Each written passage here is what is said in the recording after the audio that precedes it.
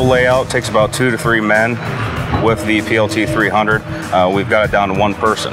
What would normally on this floor probably take us about 4 days to lay out this many penetrations, we're now doing a floor complete layout in less than a day. It's all based on dollars per hour for us. The PLT 300 allows us to do the job faster, more accurately, so therefore it's an improvement in efficiency almost instantly.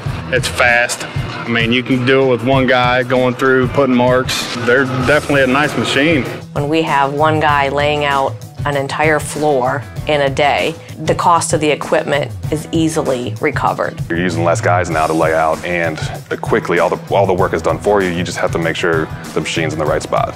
It probably took me maybe 10 minutes to set it up. Just a handful of buttons to hit, and you're up and running, and you're going through laying out these points. The other thing that saves me time is the fact that the new system, they have the ability to put points in right on the job site.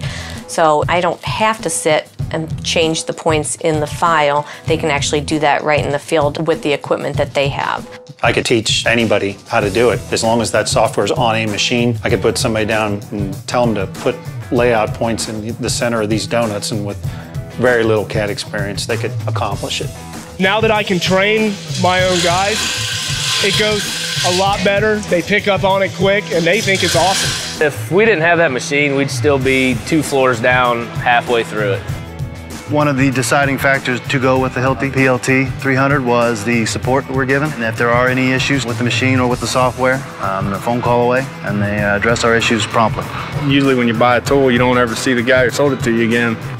I think advanced layout is going to become a more common thing in the construction workplace. Everyone now has more of an immersion in the computer technology, so I think it's going to be something that's going to be a day-to-day thing. We're taking a type of technology and integrating it in the construction field, which we can be more precise, more accurate, and save money doing it. These will be on every job.